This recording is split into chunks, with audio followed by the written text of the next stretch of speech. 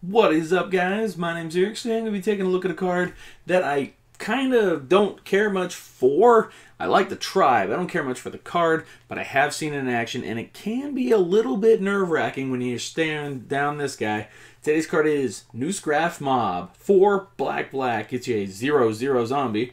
Noosegraf Mob enters the battlefield with 5+++ encounters on it. Whenever a player casts a spell, remove a +++ encounter from Noosegraf Mob. If you do, put a 2/2 black zombie token onto the battlefield. Looking at this, you go, okay, well, it's a 5/5. That's cool, but do you want it to be a 5/5, or do you want to make the zombie tokens?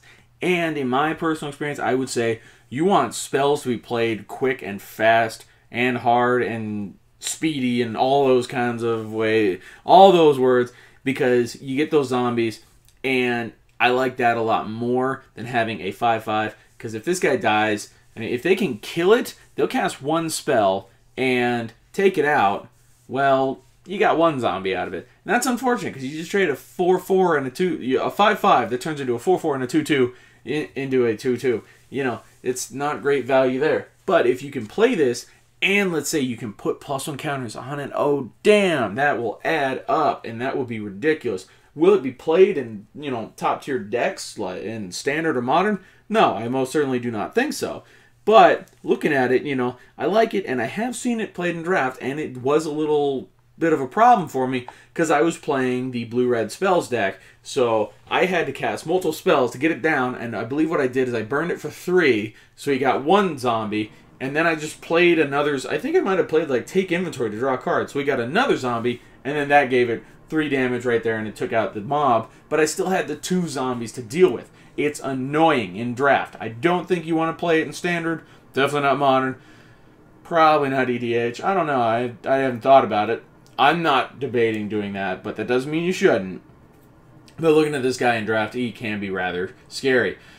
Today, I'm going to have to say, I'm a little bit short on this one, but today I'm going to say in draft, let's give him a 4. Because those zombie tokens coming down like that, it can be rather annoying and problematic. Dealing with the zombies, and draft, obviously not a problem. Standard, there's 1, maybe 2. I think there's just 1 Lord at the moment in Standard. Modern, there's more than that. There's Death Baron is the first one that comes to mind, and it's probably the best zombie Lord because it gives Death Touch and skeletons, but I don't think that's why it's expensive. I think it's because it's Death Touch and ++1 to zombies. But I think this guy looks pretty good if you can find a way to put more counters on him. Or when he gets down to 1 or 2, low. We'll say low. If you flicker him real quick, all right, 5 counters again. You can keep churning out those zombies. You get +1 counters on him.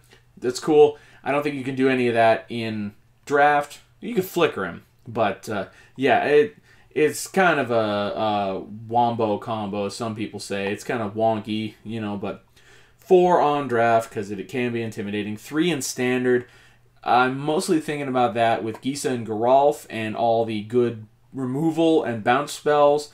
So you do removal on their creatures at the end of the turn. You get your zombies. Your turn starts. You can bounce or flicker Noosegraf Mob, or you can just let him die and then Gisa and Geralf bring him back.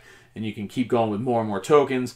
But by himself, he's alright. I think if you just slam him down and let the opponent play spells to get the zombie tokens going, that's fine too, because it really makes them think about what they want to play. Their spells really have to be that much more impactful in order to do it and make it worth it. On Modern, though, 2, and I think that might be a touch generous. I don't think you're going to play this guy in Modern. I know zombies are, I don't know, I'm pretty sure zombies are a thing in Modern, but I don't think that this guy is even going to be considered for the zombie deck. And why would you put him in any other deck, like elves or dragons, I don't think it's going to happen. So, yeah, it's a 2 on Modern. EDH, though, at 2.5.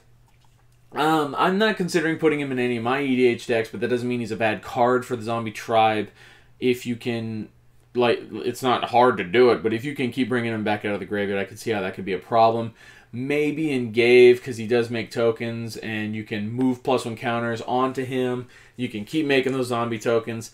It's one of those things. I'm not going to consider playing it because I don't like how I can't really control when counters are coming off, when I get the tokens. It just kind of happens off other spells being played, and that's the one thing that really sticks in my mind that I don't like about him. But that's my opinion on Noosegraf Mob. If you have a different opinion, I'd like to hear it down below. If you like what I have to say, leave a like, subscribe to the channel. Thank you guys for watching. I will see you all next time.